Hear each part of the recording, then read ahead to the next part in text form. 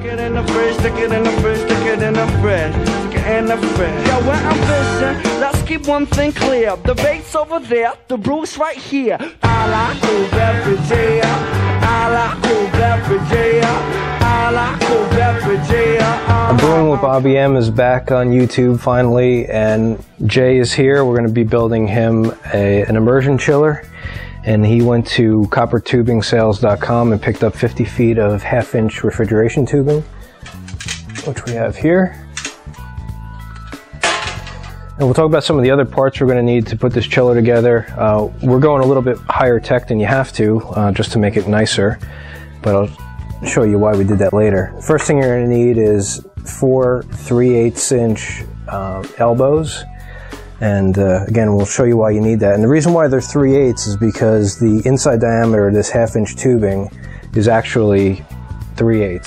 So we also scavenged some short pieces off of the larger roll. And this 21-inch piece is going to be the upright that takes the water down to the bottom of the coil. And then these 2 6-inch pieces are going to be attached to the top so that the water in and out will clear the top of the pot. Next thing you need is your fittings to convert from the tubing to hose thread, and you have your male hose thread, which is 3/4 inch, and your female. And because they're brass, we can solder those right onto the tubing. Of course, since we're going to be doing soldering, we're going to need a few tools for that. We have wire brushes to clean up the copper and the fittings. You need acid paste flux. You can use the water soluble stuff, but I don't like it at all. I like this stuff better. You're going to need a brush to apply it. We have some lead-free solder, of course. It's going into your wort, so you don't want any lead in there. You need a tubing cutter. This is a miniature one, but they come a little larger. You're also going to need your propane torch and a flame to light it. Okay, the tubing is already in a general coil shape, so we're not going to straighten this out before we coil it. I found that a keg is a really good diameter to use because it's going to fit into tall, skinny pots like turkey fryers, and then it's also going to fit into the keg. Most of the holes in the top of kegs are 12 inches in diameter, and this is a pinlock keg, which is about 9 inches in diameter, and you know, a ball-lock keg is close enough as well. You know what, let's try turning it upside down. And now there's actually a place. Tuck it in? Yeah, maybe tuck that end in temporarily. That's right where the pin is. Let's try another opening. Yeah, that works. Okay. So you just keep working it around. Obviously a 50-foot coil is a 2-person operation, which we just discovered.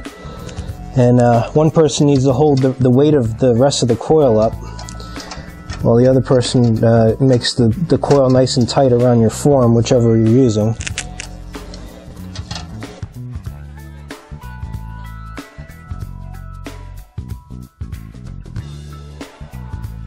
A little bit of sandpaper on the outside pieces goes a long way to getting a good joint. If this is even a little bit dirty, you're going to have solder melting and flowing everywhere except for where you want it to go, which is inside the joint. But you take your paste flux and get it on your brush, and you give a nice light coating on here and get it everywhere that the solder needs to flow to. So you want to apply the heat to the bulkiest pieces. So in this case, it's going to be the fitting, and you can apply a little bit to the thinner pipes. But you want to heat everything pretty evenly, so you spend a lot of time on the heavier fitting. And you'll know when it's ready to go. It's going to smoke, and the flux is going to bubble a bit, but you can keep testing it. Take the flame away, touch the solder to the joint. If it doesn't flow right away, you're not hot enough. So the next thing we did is we flipped it over, and we trimmed the piece. We saw that it came up to this upright. We trimmed it so that both of these uprights would meet together, so we can bind these together later on to make the structure more rigid. So we cut it, we cleaned the copper, and we slipped our elbow on here. So we're going to solder this piece on now.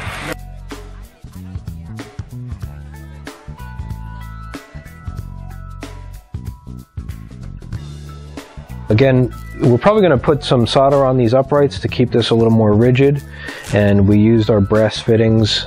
It turned out that these are 5/8 hose barb, and they're really meant for putting onto a garden hose or repairing a garden hose. The inside diameter of these barbs was very close to 1/2 inch, probably a little smaller. We locked these into a vise and drilled it out with a 1/2 inch drill bit and made it so that that would slip nice and firmly over the copper.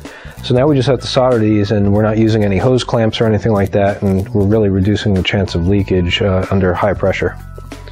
Alright, so we're just going to solder these up, and we'll show you the finished product. This would probably sit in a turkey fryer pot and still be submerged in 5 or 6 gallons of wort. And when you now go to 10 or 12 gallons in a keggle, what you can do is shorten the upright that comes off at the top of the coil, of course breaking the solder connection with a little bit of heat, and then you can stretch the coil so that there's about a 1/2 inch or 3/4 of an inch spacing in between each coil. And again, you're just shortening this one upright here and making it a taller coil for larger batches. And of course, you know, if you can't do solder connections, now's a great time to learn. It's not the end of the world. If you have a few leaks, you can always keep reworking the joints. But you can see, you could never make such a nice bend in 1/2 inch copper at this tight of a radius, and that goes for the bottom piece as well. I mean, you can make a long sweeping turn to come up, but it's not going to be this neat and this rigid. So give it a shot.